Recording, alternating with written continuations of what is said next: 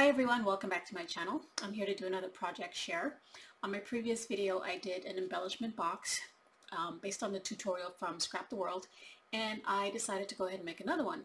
So this one, the recipient does not know that they are receiving this, so I'm going to go through real quickly and show you what I did because I need to get this all packaged up and in the mail tomorrow. So the paper line that I used is this one here from DCWV called Samantha Rose. I've had this collection for maybe a year and a half, maybe, I think, and it has rose gold in it as well. So these are just some of the pages that are in it. You guys may have seen this before, but for those of you who haven't, I got this at Joann's and they may still have it there.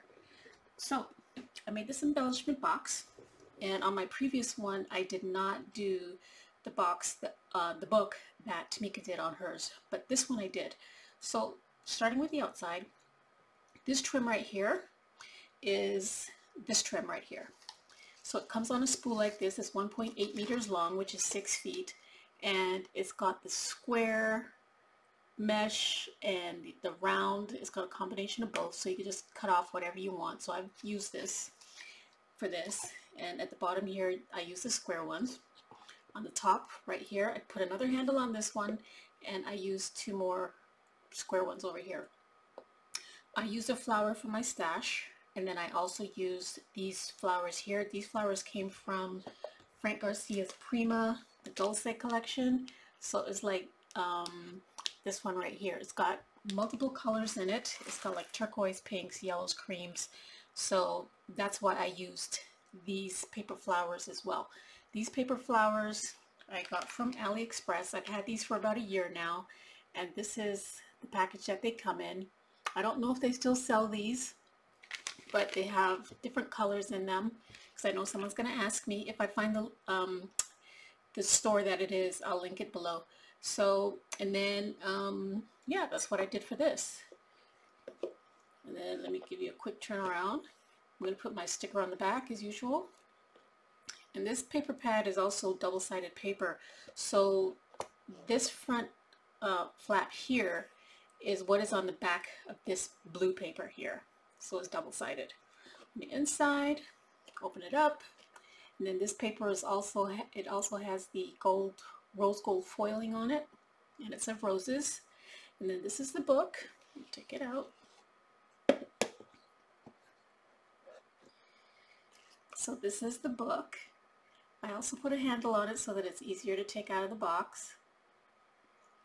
More of this square bling on there. And then this is the cover.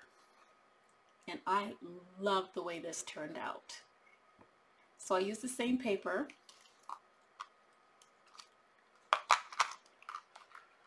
And then on the front, there were some tags that came in the paper pad, so I cut these 2 out.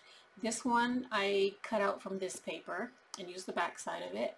And then I used some flowers that I had in my stash. These ones I created from a paper punch, and then I used the leaves again, and then I used these letters that are rose gold color also, and then I put some ribbon on this tag.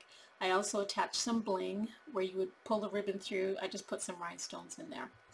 Okay, so on the inside, this is what it looks like on the inside.